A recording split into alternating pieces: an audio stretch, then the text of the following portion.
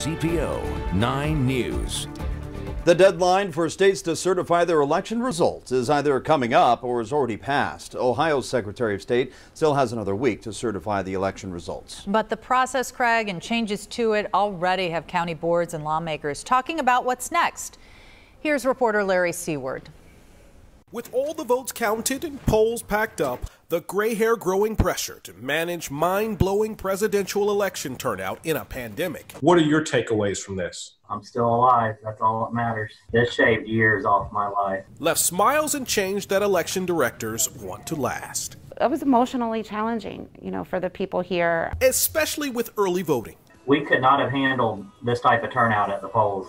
82% of people registered in Warren County voted, most of them by mail or in person early. That did nothing but help us, at the polls.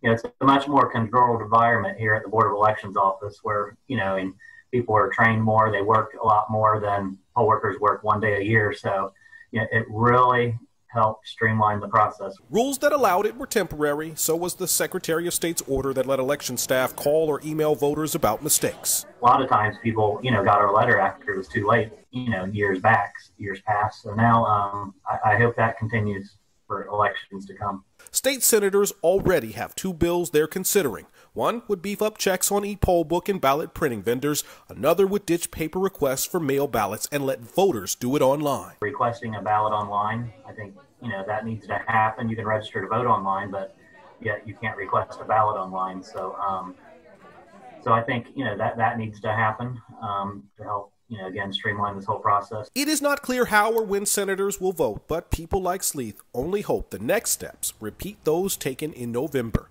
Larry Seward, WCPO 9 News.